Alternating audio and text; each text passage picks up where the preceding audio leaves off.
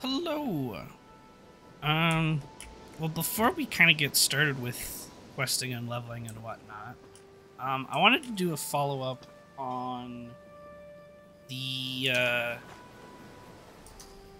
I received some questions about what I do for Blue Line, or what I plan on doing at least for when the expansion comes, or when the raids and stuff come out.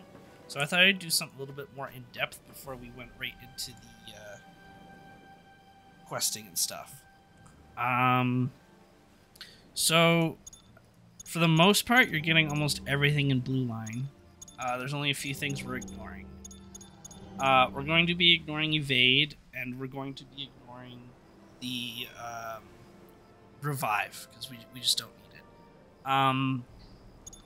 There's some things that we can talk about in terms of options here. Whoops. So, the power which you get with Prelude of Hope is really good. I like it, so I personally would put 5 points into it. But technically, you can get away with the one. It's more of a choice thing. And then we need a minimum of 1 point into truly epic. You only actually need the 1 point for the critical heals. And then all the other points just increase the splash shield that it needs. But you really only need the 1 point, and you're not gonna be relying on the crit to AoE heal. There's just no real point in it, and except maybe in PvP, but not really in raid, and a lot of people aren't going to be grouped up enough to get a whole lot of value out of it. But this is where you can kind of make a choice on where you want to go. But this is so something to keep in mind. Here, get the tactical damage, that's fine, because we're going to try to get down here. Overwhelming confidence obviously gives you the self-heal. Or overflowing confidence, I think I said overwhelming. Overflowing confidence gives you the self-heal whenever you use self-motivate. However, as you put points into this, you're no longer gaining the power, you're only going to be gaining the heal. So, and for example, is it this one? Yes. So there's a legacy item which right here, self-motivation, cooldown, and power restore. If you have this and put all your points into overflowing confidence, you actually don't gain any power because of the power cost from overflowing. So you're only getting the heal. So that's just something to keep in mind. If you want the power, then don't put points into here and just go into fiery ridicule damage. But for now, I just wanted to mention that, but I'll put the points in here. And then we want to get further down, so we'll just... these don't really matter as much, so we'll just put a couple points in here. And then now we have access to thick-skinned and the self-motivation cooldown even further. So we got the mitts and the lower cooldown. We obviously want the crit defense. We want the tactical crit chance. So this is where... as we get to this point, this is where you can kind of mess around. Maybe you want the fate, so you're going to take some points out of the self-motivation cooldown. Maybe you don't need the mitts, so you still want the cooldown, but you don't need as many mitts.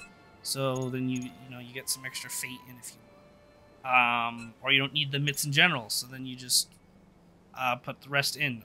Or you don't want either of these, and you just want the fate, and then you have kind of 2 floater points to put around. You can get both stones, more damage on on your firestone.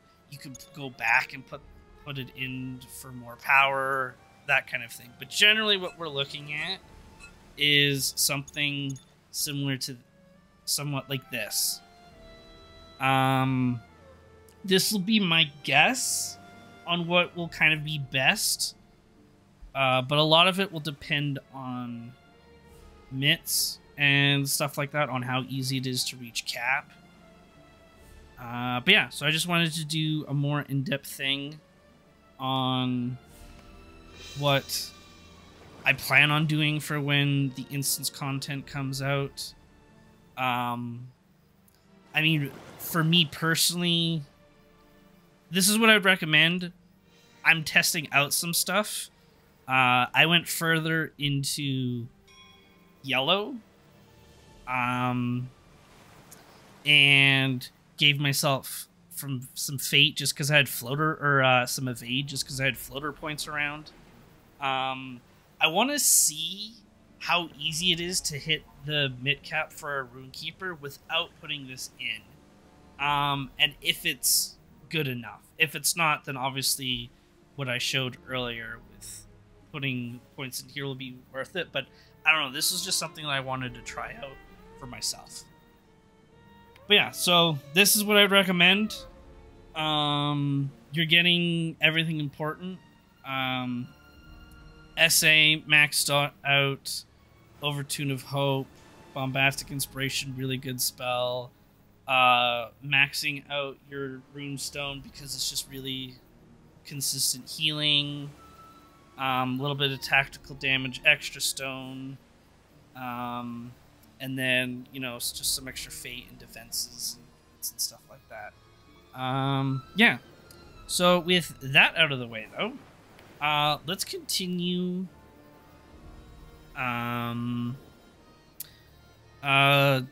Let's continue our Umbar expansion. Oh, actually, hold on. If you want something similar for fire or lightning, let me know. I can do a quick little thing on that.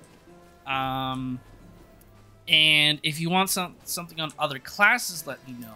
I don't have anything else on cap yet, but I'll still have the max trait movements, so it won't make it that difficult. But yeah, so I hope you'll find that helpful. If you have questions, let me know.